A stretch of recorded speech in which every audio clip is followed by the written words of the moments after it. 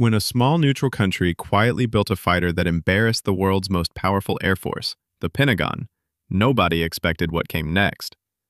This is the story of the Gripen, cost-effective, clever, and shockingly capable. Stick around. By the end, you'll understand why superpowers suddenly stopped laughing. Rapid montage. Gripen takeoff, cockpit close-ups, radar screens, U.S. jets in formation, headlines flashing, surprise, game changer. Welcome back to channel. If you like military tech that upends expectations, smash like and subscribe. We drop videos like this every week. Today, how Sweden's Gripen quietly rewrote the rules of air power. Sweden isn't trying to build the biggest jet. It's trying to build the smartest. Born during the Cold War, designed to survive, the Gripen was engineered around Swedish realities. A vast country, limited defense budget, and a need for a fighter that could operate from dispersed, short runways and keep flying when the going got ugly. Archival footage of early Gripen prototypes, Swedish cold weather exercises, dispersed road runway operations.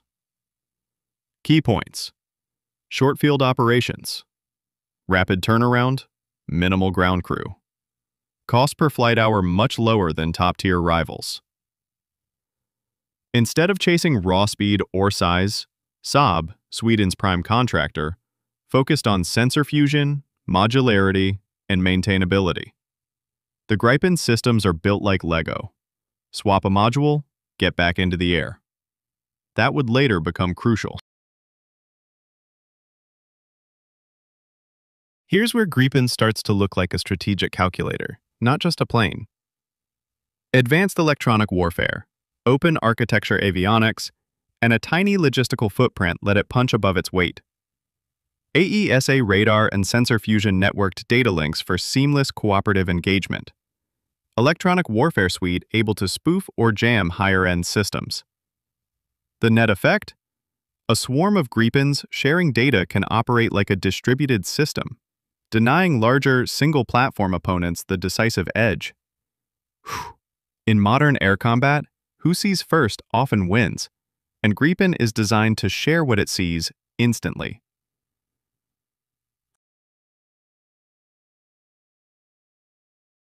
Trials and tender battles are when theory meets reality.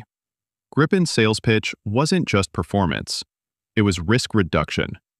And when countries with limited budgets needed something reliable, the Gripen rose on value, not bravado. From Sweden to South Africa, Thailand to the Czech Republic, Gripen's combination of affordability and capability attracted buyers. But it also drew scorn from established giants, especially when Gripen reliably beat expectations in exercises. That's when whispers started inside some defense circles. This little jet shouldn't be this disruptive. The Pentagon's shock over Sweden's Gripen wasn't about losing a battle. It was about realizing that their assumptions on modern air power could be wrong. For decades, the US built jets on a simple equation: bigger budgets equal better dominance. The Gripen flipped that logic. It showed that agility, data fusion, and low operating costs could beat brute force.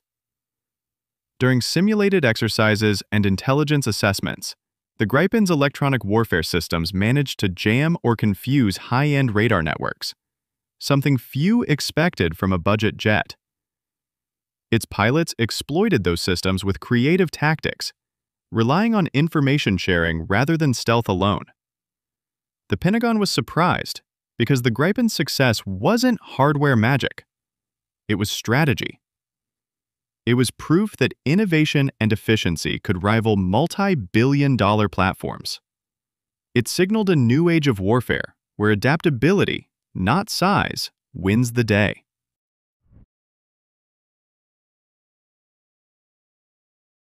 When the dust settled after Gripen's surprising performances, the Pentagon and its allies faced a hard truth. Smaller nations could build fighters that delivered near-elite capability without billion-dollar budgets. That realization rippled across the defense world. In response, the US and NATO partners started accelerating work on open architecture avionics, flexible EW systems, and modular upgrades, all hallmarks of the Gripen design philosophy. The focus shifted from massive, single-platform dominance to networked cooperation and cost-effective readiness. Defense contractors began rethinking their strategies. Instead of selling complexity, they started emphasizing adaptability and lifecycle efficiency. In essence, Gripen's impact wasn't measured by combat kills, but by the way it forced superpowers to evolve. The Pentagon's adaptation proved that the embarrassment had turned into education. The era of colossal jets defining power was fading. The future would belong to those who could think, adapt, and innovate as quickly as Sweden had with the Gripen. Beyond the radar systems and avionics, the true edge of the Gripen story lies with the people behind it. The pilots and engineers who turned strategy into performance. Sweden's Air Force trained its Gripen pilots to think like network tacticians, not lone aces. They learned to use every electronic tool, every data link, and every ounce of the jet's agility to create unpredictable, coordinated attacks. Gripen pilots mastered operating from road bases, refueling in minutes, and adapting on the fly. Engineers designed maintenance systems so efficient that a small crew could have a jet ready again within 10 minutes. That human-machine partnership gave Sweden's Air Force something larger nations struggled to replicate: speed of decision. So, did the Gripen actually humiliate the Pentagon? Headlines love drama, but the real story is richer. A small country's smart engineering forced a rethink in air power. If you want more deep dives like this, hit like, subscribe, and tell us in the comments, which underdog military system should we cover next?